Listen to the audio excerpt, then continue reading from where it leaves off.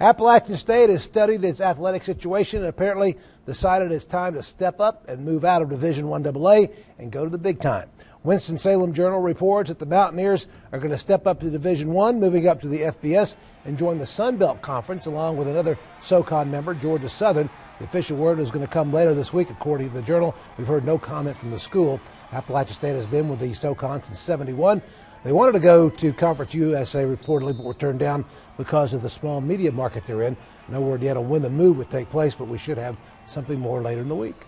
Well, a couple of WNC basketball players get the ultimate honor at this stage of their careers, making All-State. Avery Mintz of Cherokee, who led the Braves to the regional final, where they lost in overtime, that thrill to Bishop McGinnis, named All-State by NCPreps.com, as was East Rutherford scoring machine Rachel Camp.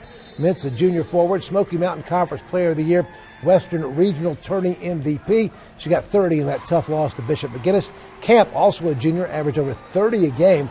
They were the only two area players to make the All-State team. Congrats to Avery Mintz and Rachel Camp.